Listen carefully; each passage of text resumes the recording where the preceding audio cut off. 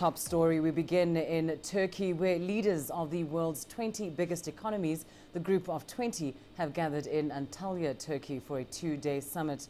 Chinese President Xi Jinping arrived at the summit and was welcomed by Turkish President Tayyip Erdogan. He is joining other leaders in seeking ways to find new impetus for global economic development. The summit, which has just kicked off, will also consider the refugee crisis, security issues and the Syrian conflict.